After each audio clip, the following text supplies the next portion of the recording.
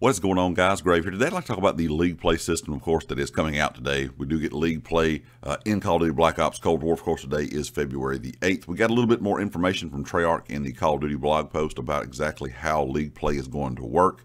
Before I get into all the details, be sure if you're not subscribed to the channel to hit the subscribe button. If you are a subscriber, make sure you have notifications turned on. If you enjoyed the video, hit the like button and check out everything down in the description, the community Discord, my Twitter, and of course the affiliate here on the channel, GT Racing. The one bit of bad news, in my opinion, about this is Treyarch did say in this blog post that this is built pretty much on the Black Ops 4 kind of base system for League Play. A lot of people were hoping that this is going to be kind of a revamp, remade Black Ops 2 League Play. That was pretty much everybody's favorite League Play. The ladder system that they had in Black Ops 4 was okay, but a lot of players, a lot of people kind of quit playing after a while because they said it was not as enjoyable and not kind of, you didn't have a lot of incentive to winning and losing as much as you did in Black Ops 2. So it looks like we're going to have that Black Ops 4 ladder style system once again. If you do play Black Ops 4 League Play, you'll know exactly what I'm talking about. You'll kind of fight your way through 30 ranks during League Play events. Only the very best are able to win their way to the top of their division ladder.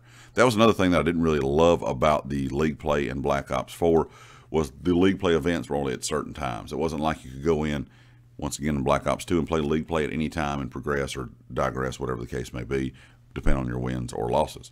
The other thing that they really didn't get into too much detail about was exactly how the progression system is going to work. They did not say, if you win a game, you're going to get this many points. If you lose a game, you get this many points. We'll kind of have to find that out today when we play. But I'm hoping Treyarch will put out something else with this, when the League Play actually goes live itself in game. I'm hoping they're going to put out some other kind of article, just giving us a little bit more of explanation of how exactly the XP system is going to work, when ranking up or deranking in, these League Play matches.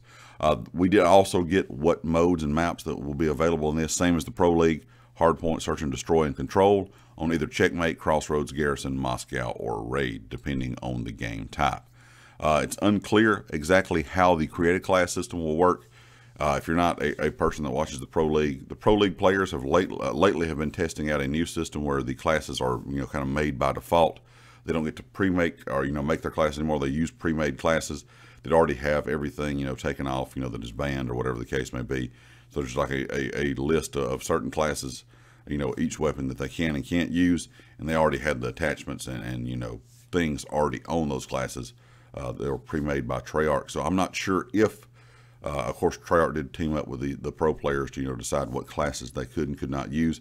I'm not sure if that's going to be in ranked play or the League Play right off the bat. We'll kind of have to wait and see. But anyway, guys, leave me a comment with your thoughts. If you liked it, hit the like, and I'll catch you all next time. Peace.